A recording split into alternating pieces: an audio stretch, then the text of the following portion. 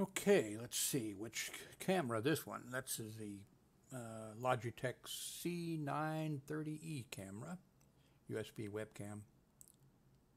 This is Jim Howard. There's my picture. Here I am too. Oh, we're twins. Oh, we're good looking.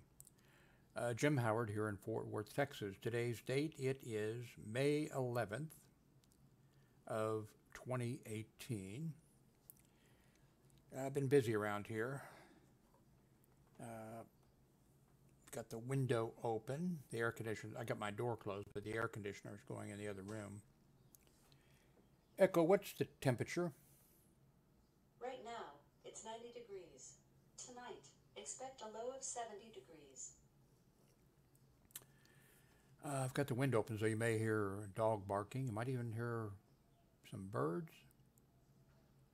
I'm not sure what you'll pick up. Earlier today, the aircraft were going over. We're close to a Naval Reserve, Joint Naval Reserve Air Base, which was Carswell, back when it was fully operational. I guess it's fully operational now, but you know what I mean. I'm in West Fort Worth. And if you've been watching my videos, you know that I bought a new, this is it right here, you can't see it, I can, a new 27-inch LG 4K monitor. And it took me over 24 hours to get the thing figured out how to do it. I think I may have kind of covered it in the videos. I've now set it back to 1980 by 1020. I had a 27-inch monitor over here, Asus, and the last problem I had was when I would click on, let's see, settings. When I would go to this, and then I would go to change the scaling of what I didn't realize, you know, I would change the, but it would actually have, it would be over here. Well, because I had to move it, one thing, because I couldn't see it. It was so, you know, so small, but I'd move it off of the, over to the other monitor. And it was just pain getting both of them set right. So I just set this new monitor to back to, to 1980 by 1020. Now I can still click on it and kick it into, let's see if I can see it here. Not sure if it'll show from this display. Is that resolution? No, it doesn't show here. So I have to go to NVIDIA. Let's see here. NVIDIA setting. There we are. And let's see here. Okay, I don't want to mess with this again. What I would have to do is change, well, I'll go ahead. No, I don't want to do it since I'm recording and everything. I'd have to change the refresh rate to 30. And then the settings for 4K, which are 3840 by 2160 would show up.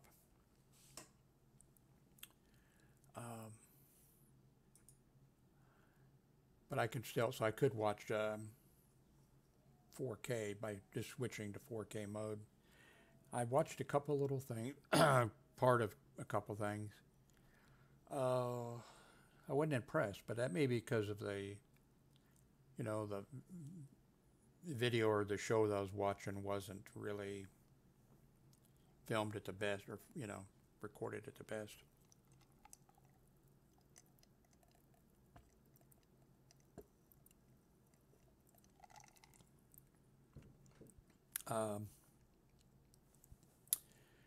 So having for my second monitor a 27-inch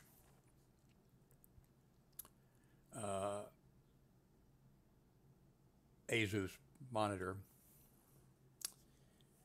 that didn't work out very well because I had installed the driver for the LG 4K. Finally, after it took me over 24 hours to get that installed and recognized.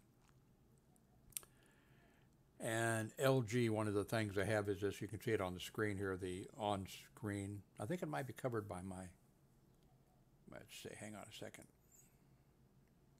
There it is, yeah.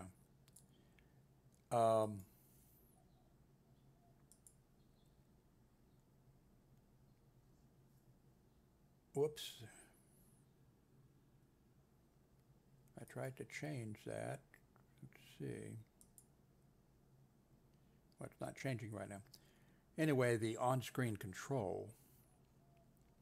Let me move this back up. Maybe it wanted to be up there.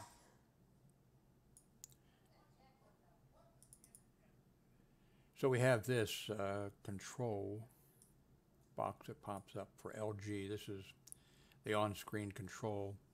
And one of the things it does is gives me all these options, which I have off at this time, for this monitor. But what I did is I installed my wide monitor over here, the LG wide monitor. So I can go down here and change that to the LG ultra wide monitor over here, and I can use these, you know, split screen and what have you over here also, or picture in picture.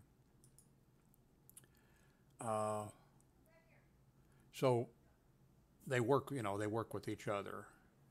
And so it looks like for now I'm going to have the LG 4K monitor, which I'm not sure I'm going to be using much 4K, and then the ultra wide monitor next to it. On the ultra wide monitor, when I'm making videos like I'm making now, I can have the controls and things over here and other things that I want to drag over, but I can have the control over here and you don't see that. You're not going to see me going over here, and let me see if I can change this picture, which I just tried to do. Doesn't want to change, so it looks like you're going to be stuck with that camera. It changed before, something to do with me moving it or with a on-screen control popping up or something must have messed with it.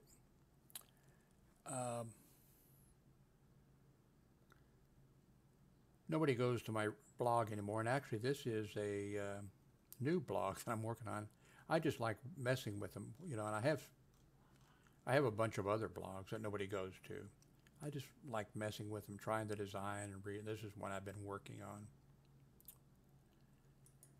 I've been really upset over the last few days. I thought about making one. Well, the other day it was redstate.com. I can't remember now the comment that somebody made. It was a short thing about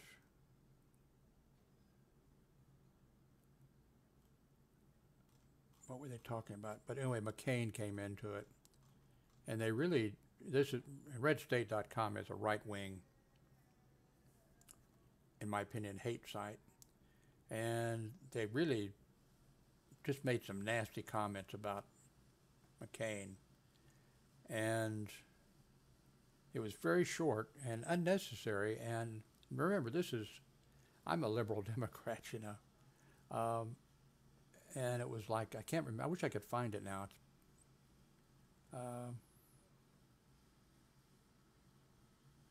Like the last thing it said was something to the effect of, well, we're not going to have to mess with him much longer. He's going on. I can't remember. I wish I could remember it. It was really 2 or 3 really nasty things for no good reason to do it. And now we've got similar things being said, and two, the comments made for the one I just, even that one I looked at when I just killed the current one. When you go down and read the comments, they're this, you know, so uncalled for that. And I'm not somebody that, I'm not one of these people that if somebody was a real, you know, asshole and, you know, bad person, I'm not saying that just because they die that you have to say something good about them. But on the other hand, why say something bad about them? You know, what's the purpose? So I didn't watch the SpaceX launch today. Wow, 14-year-old boy is in custody after shots fired at a California school. I heard earlier today that they had somebody in custody, 14 years old. Teen shot in arm at the high school. Suspect in custody.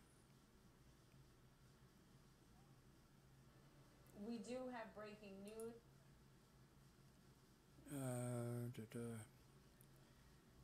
Happened in Palmdale, California.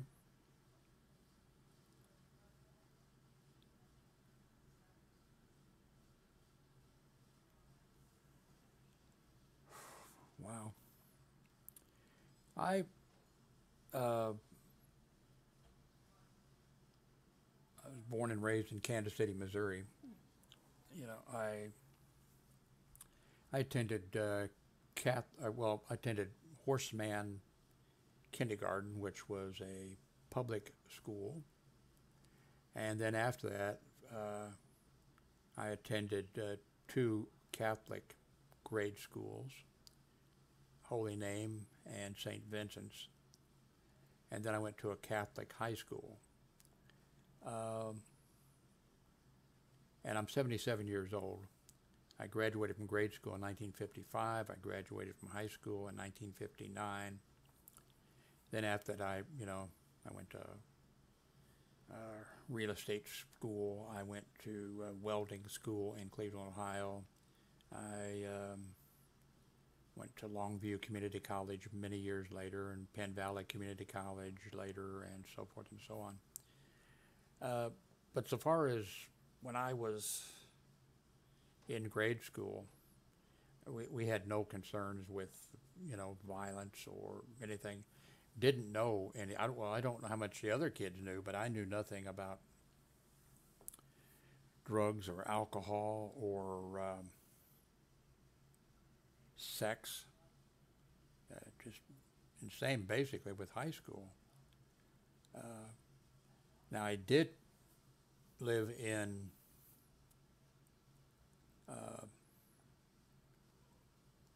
bad neighborhoods, especially during the high school years. The area went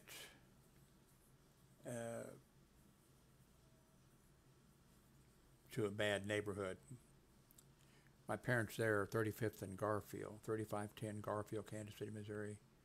They owned a old 3-story house that had a basement, and the area started to become black, and my dad was one of the last to move, and and I was going to high school, walking home, and in the I graduated in 1959, so the high school, De La Salle Military Academy, was down in 18th Street and I lived at 35th Street, so I walked home sometimes from school through a black neighborhood, but that was before the 60s and things started to change. I got stopped a couple times, and everything was okay, no problem. I think the one time several colored boys my age asked me if I had any money for them. And I said, no, I don't have any money at all. And I, for some reason, patted my pocket, and you could hear jingle, jingle, jingle. And I said, what, you got money? And then I don't know where it came up. I mean, where it just, I said, oh, I got to pick up the cleaning for my mother. And, you know, the one boy turned to the others and said, oh, he's got to pick up the, he's got to get the cleaning for his, you know, his mother, to leave him alone. After the 60s, and anyway, also 4 days a week I was in, when I was going to school, I was in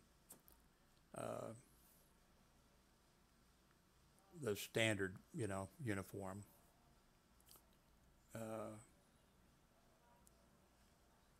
was an ROTC school and a Catholic school. And then on Friday I would have been in, I don't know how many days I walked home. I usually took the bus home. Took the Vine Street home. You know the song, Kansas City, whatever. Going to Kansas City, gonna go into 18th and Vine, gonna get me a bottle of Kansas City wine, something like that. So I rode the Vine Street bus to and back from school, and I was the only white person on the bus. Maybe the bus driver was white. I rode I was the only kid on there, or only white kid on, only white person on the bus, and never had any problem. But on Friday we wore our dress uniform, white shirt, all that sort of, it was a dress uniform. So I'd have really been a target, but graduated from school in 1959, really, you know. But later in life, I ended up working in some of those areas, in the black areas, for quite a bit of the time. When I worked at St. Joseph Hospital, starting in 1972 or whatever, that's when rioting had happened right before that, and the Catholic hospital, the nuns were terrified. Well, the employees who worked there, because they were able to look right out the window of the hospital and see the rioting going on, cars being set on fire, and all types of things like that. And it was a really bad neighborhood. But I worked there, I think, 3.5 years. You know, every morning I would see the people going to work, you know, waiting at the bus stop. And it was cold sometimes, you know, freezing, wind blowing, ice, blizzard or whatever. And in the morning for a couple of hours, depending on where I was working, if I was inside, then I was in. If I was outside, then I'd have to take a Cushman scooter down and to an entrance gate for the employee parking there, and they had an electrical outlet, and I could plug a heater that was built in, electric heater, but it didn't do any good. I mean, I could maybe keep my hands, but I'd be right there, you know, next to the sidewalk, and there'd be a bus stop right there, and I'd talk to some of the people, and I mean, I'd see them every day going to work, and see them sometimes coming home from work.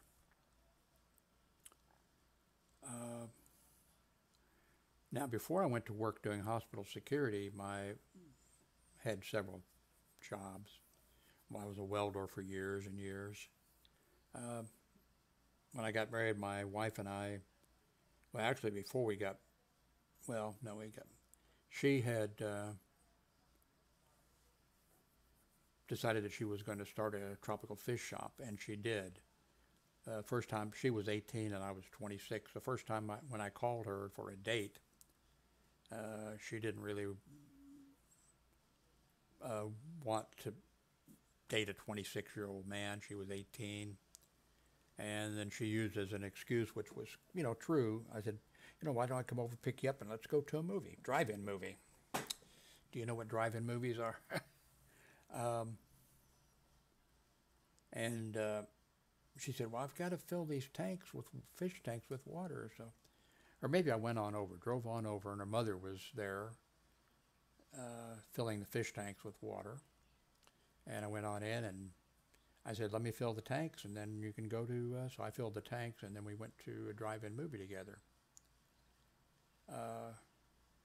We saw Fantastic Voyage or whatever, where they shrink a guy down and then inject him into a human body for some reason. That's what the movie was.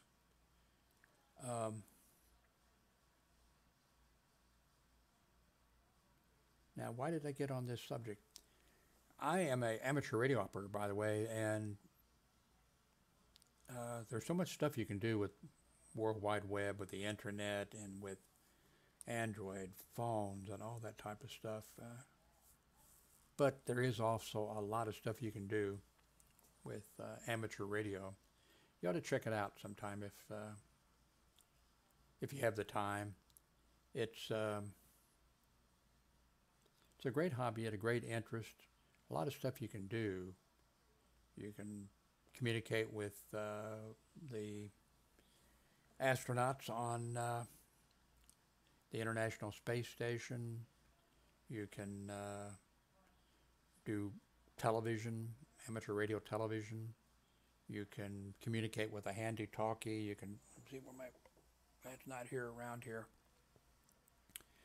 You can. I'm going to try to change this picture again. Let's see. Go to the. I think it's changing. Okay, it changed. There's just so much you can do with amateur radio. I have the beginning. You don't need to learn Morse code, by the way, anymore. I would never become an amateur radio operator because I just could not learn Morse code. It just might have something to do with my hearing. Maybe because the hearing is different, and maybe if I'd have tried just, listening in one ear, I don't know but I just couldn't learn Morse code. But you don't need to learn Morse code, and that's put away too. And if I pull out the book, the next step, it's very easy. I got several people started, and one police officer just came over, used my computer to go to a test site, and he, for I think a day, maybe just wasn't long, he saw what he missed, and then he just kept doing it and doing it. Then I went with him, and he took the test, and he passed. But there's also, of course, a book you could buy for the tech. That'd be the beginning thing. And then the next step is a general class, and it's not that difficult. And I have the book, which I've never opened, but I also, as you can see, in 2014, and before that, I had paid, and I never go to the site. And it's now expired. It's 2018. Because I'm doing other things. I'm always interested in doing things, but I really would like to get my general class license because I'd have access to more bands. Although with everything you can do, digital, APRS, just so much you can do. Just having the standard tech license is, but I still want to get the job. I just don't have, well, I'll spend time playing some Civilization 5 or Civilization 6, and I should be studying for the test. But check it out sometime if you're interested, you think.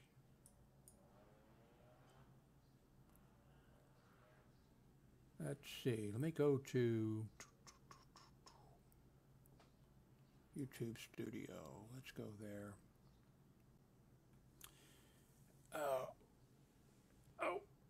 Ouch.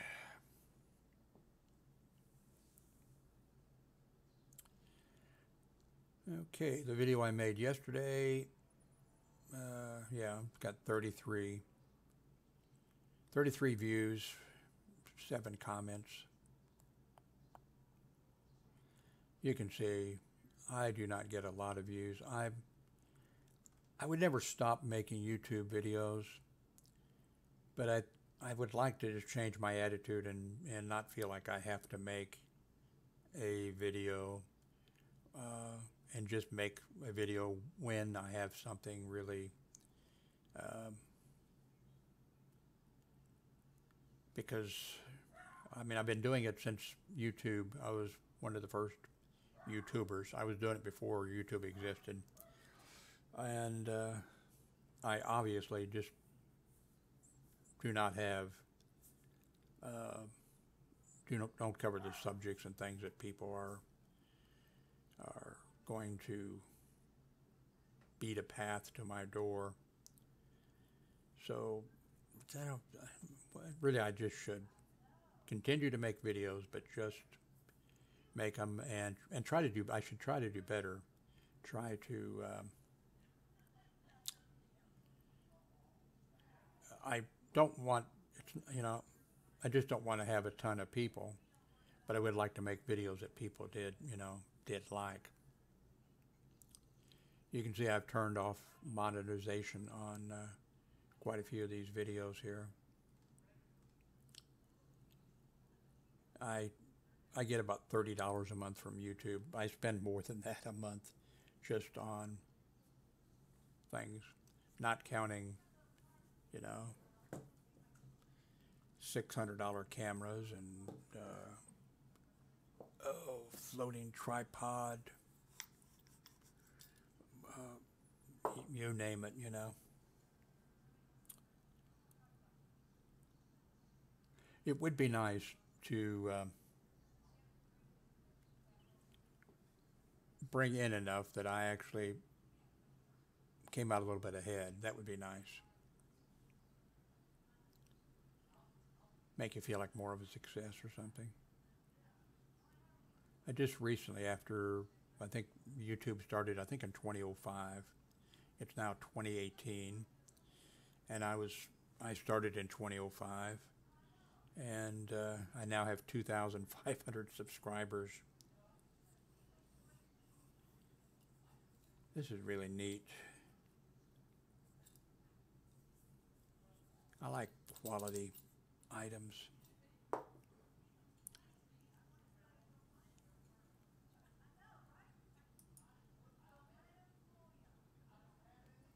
Let's see. I ordered this today from NewEgg, a UPS unit.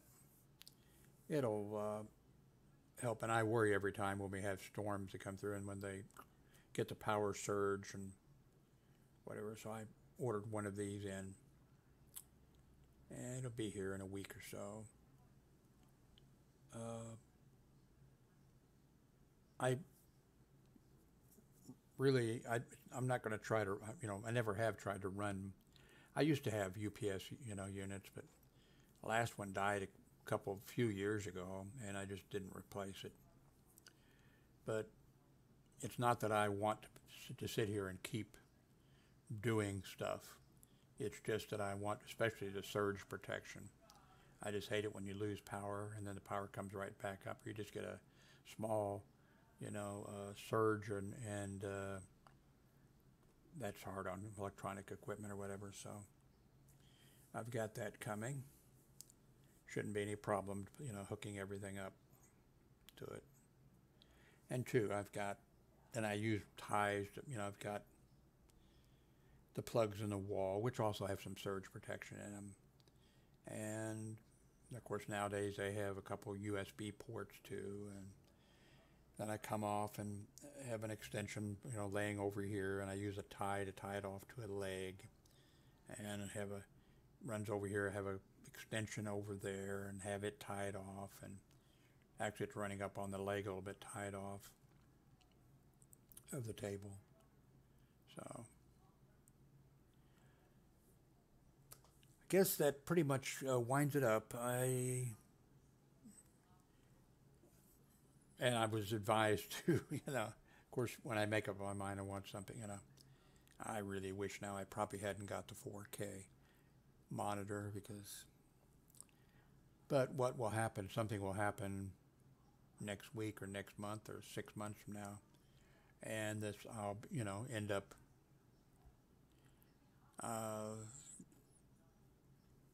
there's 3 of us adults living in this 2-bedroom, 2-bathroom apartment, and my room is packed with, it has a bed and this big desk and computer equipment, and computer equipment. That's some little bit of ham radio equipment, and there just isn't much room.